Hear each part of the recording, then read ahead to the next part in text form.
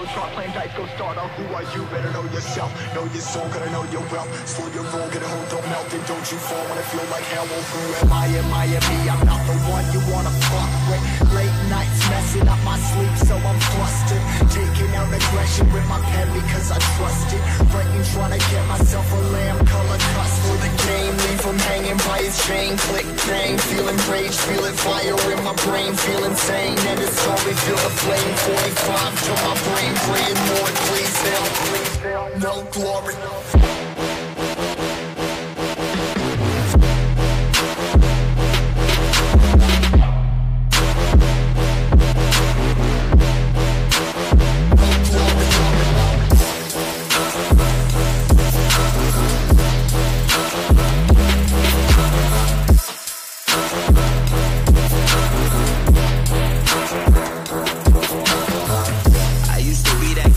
Every day would get rejected. I got my story to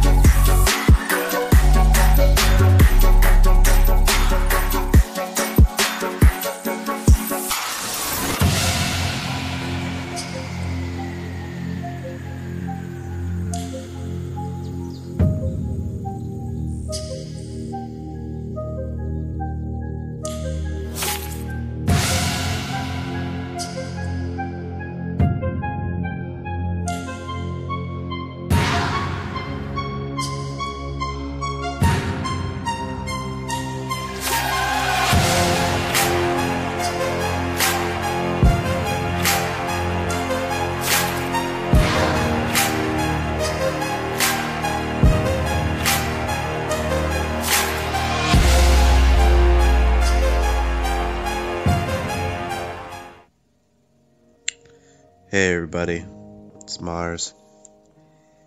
Well, another KvK down. I placed third, so that's good. We had a few fighters in our kingdom do pretty well. Anna took first again. She's just really optimizing her castle, and she's able to take down a majority of the people that she comes across, so that's really awesome. I had a lot of fun.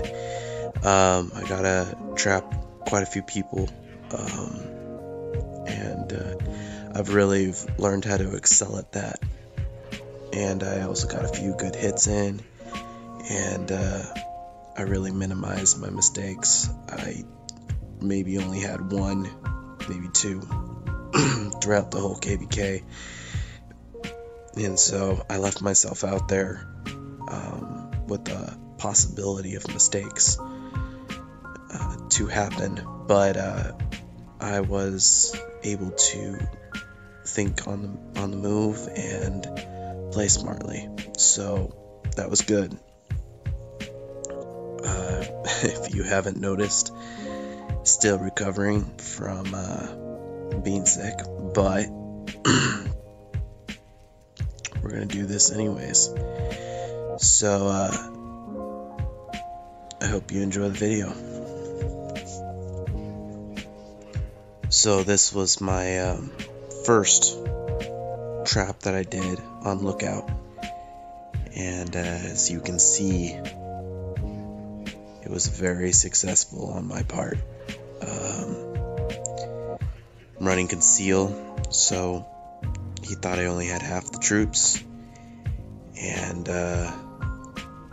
he took some significant losses. And once again, the thing that I look at the most is the power differential. So I lost 180,000 power, and he lost 1,750,000 power. So pretty significant power differential there in the loss of power. So really, I mean, he has 419 attack buff on his cavalry, which is awesome. Look out, that's great, man. It's really cool to see stats that high. The fact is I have a lot of T9 spearmen in my castles, and if no one else knows this, you should. T9 spearmen in general are anti-cavalry, so I had the leg up there, and I had the majority. I had a lot of troops in comparison to his, and my 313 infantry attack is significant, and the defense is pretty high, and my HP is getting there. So yeah, he didn't have much of a chance. So here's the second hit I took, and as you can see, it's the power differential that I really care about. And 187,000 loss power for me, and 1,837,000 power for him. So once again, I mean, he's a legendary 3, and he doesn't have that great of stats, and just being able to take it, and so you just gotta keep on going. So this was actually my third hit I took, and this is the legendary 5 we went up against, and he's a good player, really strong player, and he actually hits me on later on in the KvK, and I'll show you that report without any reinforcements or anything, and that was a good battle. But in this one, I got him. I got him really good. I don't really care for the cavalry hero he chose to send at me, but I think that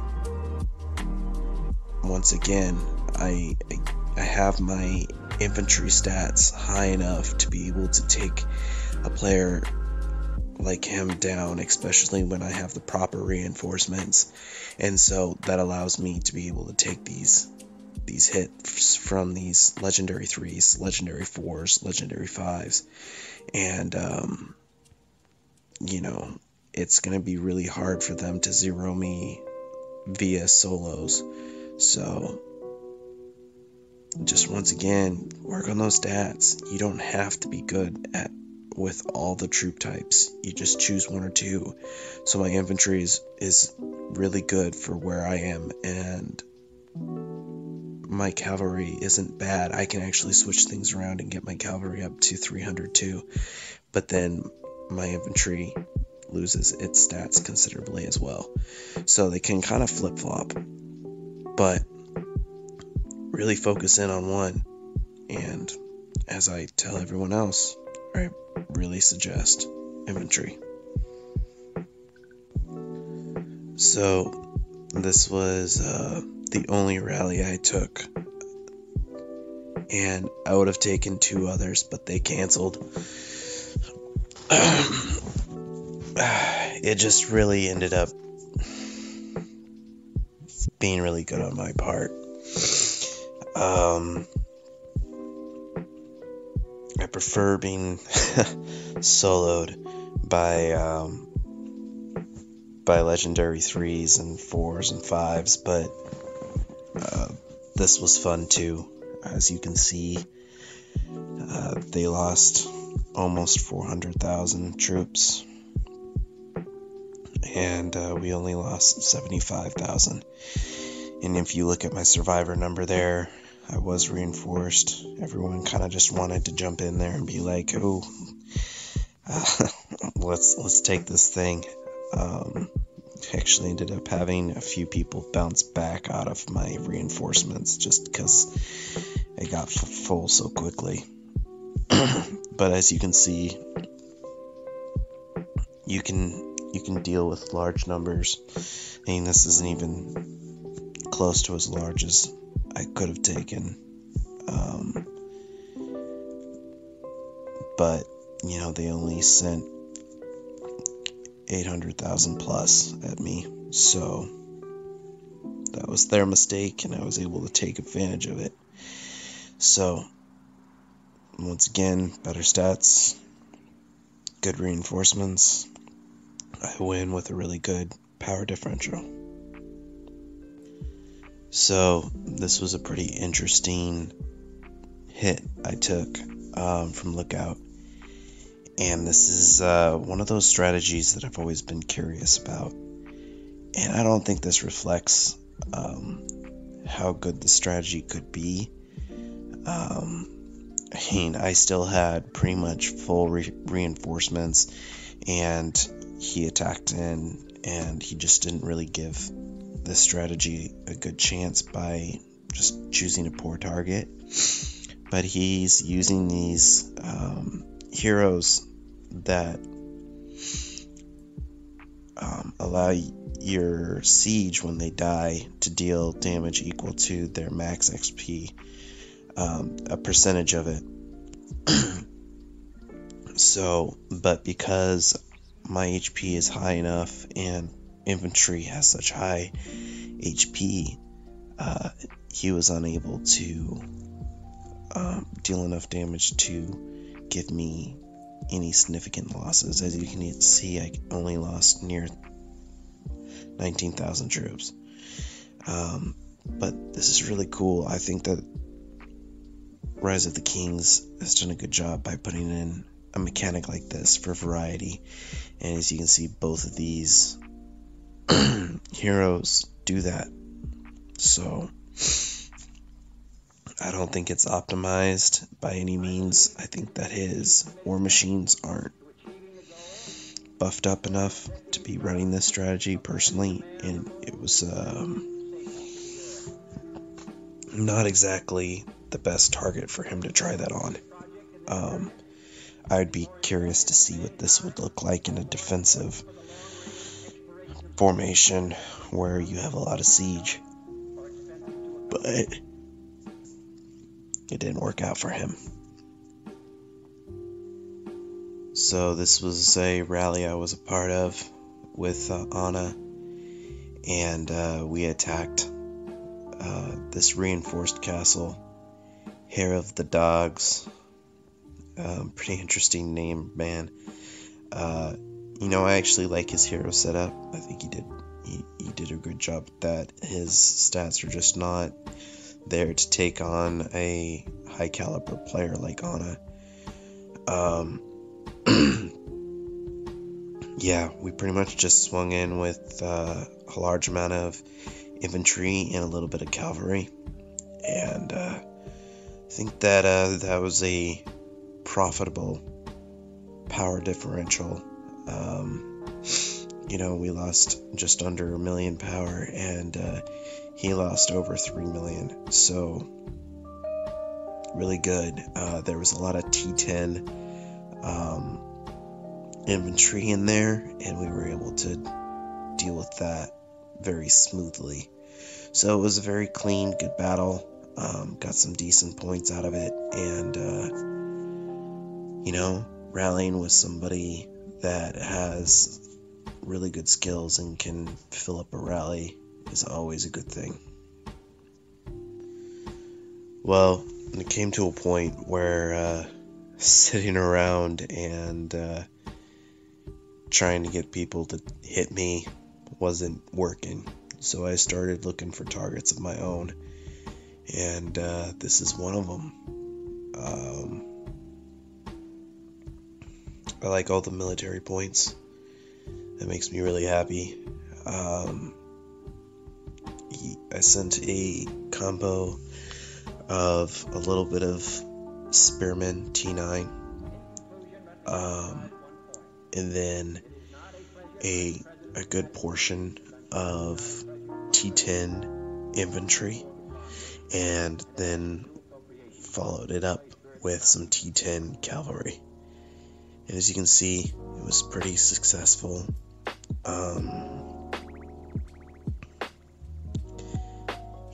Near 300,000 kills and 50,000 losses. Acceptable power differential loss there, and just always really nice to see a solid swing like that. And yeah, I was pretty happy with it. As you can see, my infantry attack isn't as high, and that's because I'm only running Rhinoc, and I also don't get the buffs that I get from my castle defenses. But yeah, it still allows me to be offensive. So, good solid hit. So this was Shake. Shake's hit on me. He did better than most that did hit me. He got 32,000, where the average that I saw was about 21,000 deaths on my part, or wounded, I should say.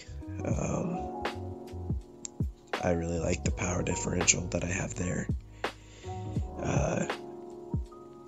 He's all about the cavalry, and the cavalry is really strong, but like I said before, I have anti-cavalry troops in my castle, and that lends to defending against the high power that cavalry has. Cavalry, in my opinion, has the most hitting power. You're going to get the highest yield of deaths from your opponent with cavalry, but there's always that risk you're going to run into a castle that has a lot of anti-cavalry troops, and you kind of hit a brick wall. And I think that's what happened here. I had a lot of reinforcements, so he hit me at it in an opportune time, and I was able to defend him off with his T11 cavalry. So very happy with the results. But Shake is an amazing player. 458 is insane stats. That's really good. He will destroy most players out there, and he got second in our tournament, and I only have good things to say about him. Good player. So you guys have seen a lot of reports that look exactly like this. Another player attacks me, gets destroyed. The thing I really want to show you about this is how stupid the root out ability is. He has his on Dolan, and he has root out 6. It doesn't give him any buffs. It doesn't allow him to increase his attack or decrease mine or add anything to it. And do you know what he got out of it? He got 678 losses. That's it.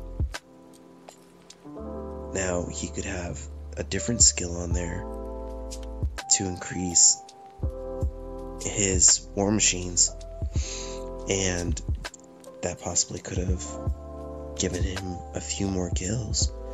But instead, he put not only root out, but rapid marching on his Dolan. And that 100 level Dolan is really, really good. So don't do that. The root out ability is not good. Don't use it. So I went on the attack for a little bit. It's okay. I don't particularly like this report very much. But you know, sometimes you have to hit those smaller players, and sometimes you have to get a few more losses than you'd like. But life goes on. I do have a failed report right here, and this is okay. I'm okay with this. I knew he was going to have more troops out, and he was on tile. And so I had planned to double hit him on this tile, and hoped that he wouldn't be paying attention closely enough. And yeah, I mean, 300 attack is really good. I didn't have any reinforcements in my castle at this point, so I didn't want to move my Rhinoc off of my castle in case I was going to get hit. So, yeah. I swung in, I hit, and I lost. I had 75,000 wounded, and he only had 51,000. So, and he won the power differential as well. So, yeah. And then we went again, and I won this one. So overall, we actually went even on power differential. Yeah, I feel like I could have done better if I would have gone all infantry, but I didn't, and I went cavalry versus cavalry essentially here, and I wouldn't say this is exactly a blunder, but a learning opportunity for me to really look at things a little more carefully and play to my strengths, because my infantry is definitely my strength, and cavalry is more of an assist troop for me, to kind of swing through and kill those ranged units. So yeah, just really learn from your reports. So this is the big report. this is the report that really shows me where I am against top players. This is a Legendary 5 castle. He used his best heroes, at least from what I've seen, and ouch, it hurts, but I was able to win. I won in the power differential. My troops are cheaper to get back and to heal. So, I was happy with that. Yes, he got more kills than me, but as you can see, the power differential, all 280,000 of those were all T11 infantry.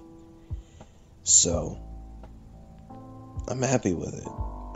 As you can see, his infantry attack is higher than mine, his infantry defense is higher than mine, and his HP is higher than mine. The only thing that I had the advantage in was numbers. And I had also just got done tile hitting in the previous reports you saw. So I already had quite a few troops that were in my hospitals that weren't able to be there to help defend. But I'm okay with taking these hits. I'm not invincible. Yes, there will be players that could zero me, and he could zero me if I wasn't paying attention and I didn't have reinforcements and I let him hit me 2 or 3 or 4 times. But I'm there. I let him hit.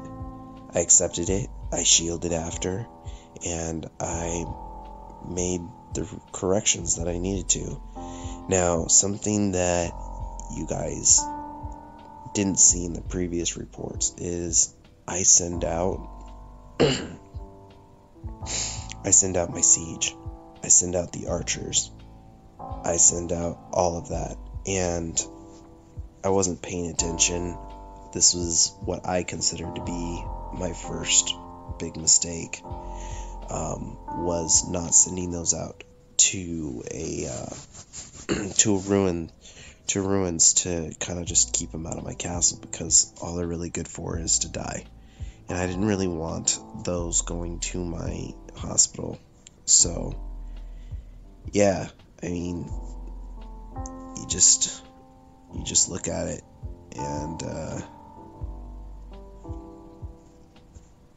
he got me good. I got him back. I'm happy with this. His heroes are good. His stats are really good.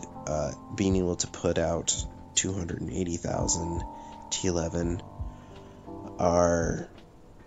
is incredible. That's really, really great.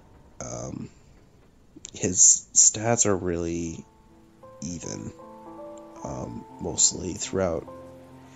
And I think that if he would have done as Shake did and really focused more on one particular stat, he'd be better off. But he didn't do that. He really focused on getting his castle as high as he could, and that's okay. You can brute force through people when you're that high. So a good hit. It was a lot of fun. Yeah, that was no reinforcements, no nothing, just Imano. So Musafa, good job, man. I beat you, but you did really good, and this really gives me hope for Siege. He used Mina. Mina has a anti-infantry use on her, so that's awesome. And what he did was he put a bunch of T10 infantry. Here, I'll show you. he put about 55,000 T10 infantry in front, and then he placed right behind that a bunch of T10 siege with the range and everything, and they did a good job. I wish that at that point I had more of my T10 cavalry to get through to them, but I didn't, and he was able to really utilize those siege. And although I won, it gives me hope for siege, that siege might be able to come around and actually be a useful troop. Quick shout out to Biggs. He's all about the family. We had a little talk in Kingdom chat afterwards, and hopefully he'll listen to my guidance about not using archers. I really hate archers, and I think that he'll get there. He said that he hasn't had this account for very long, and he'll get better. I'm okay with the million power differential there. I think that that's a good hit, and I was happy with the results. He was reinforced, and I got some good military points out of that. So at the end, we tried to super tile, trap some players, and we got a Tan to attack us. I don't know what he's doing attacking us with no heroes. That wasn't very smart. Thank you for your troops for feeding us. That's greatly appreciated. He attacked us twice, and got some good kills out of that. And then Shake comes along, and he just obliterates us with the with the tile advantage with cavalry, that he has, and his really good cavalry attack. He's able to hit us hard, and that's really solid. I think that Shake will take a hit. Will take hits like that all day long. Really good power differential for him. And the funny thing was, I said after, I was like, man, I am so sorry. I was distracted by my wife. We definitely should have pulled. He's like, hey, my son distracted me, DK did. And Mid's like, well, my nephew just showed up and he distracted me. So we were like, all three of us got distracted at the same time. But we did the right thing. Don't leave your guys out. Don't leave your members out to dry when you commit to a super tile.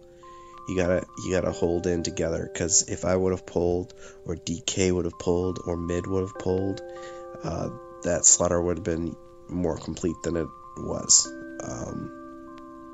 Once again, Shake, it was great playing with you, man. It's really sweet, those cavalry stats. Keep it up. Good luck in the future, man. Well, I'm gonna wrap this thing up.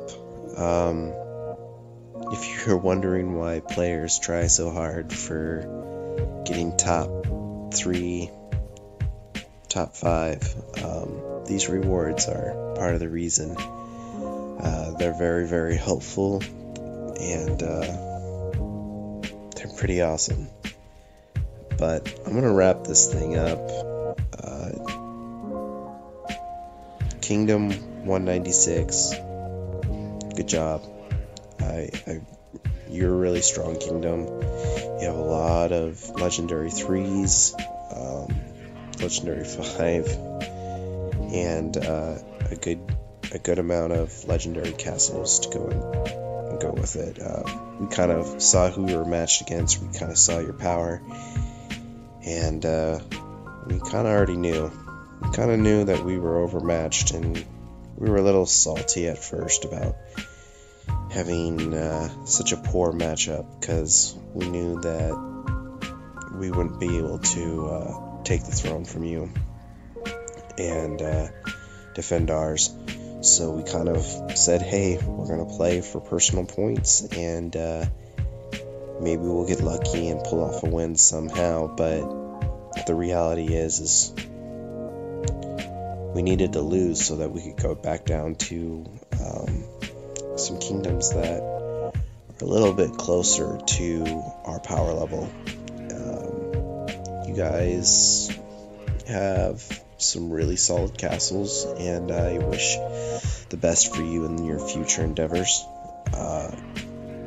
Kingdom 209, my kingdom, really proud of how we conducted ourselves. We do have those issues with not shielding up when we should, or letting our shields last and drop midway through. We're doing a lot better. The percentages of players that do that are less, but we did really good. We didn't take unnecessary losses. We really thought carefully about our decisions, and I think we did really good. Anna, killer again. It'll be surprising to see you not get top billing in KvKs from here on out, just because you're so strong and you built your castle right. Well, I don't know what my next video will be.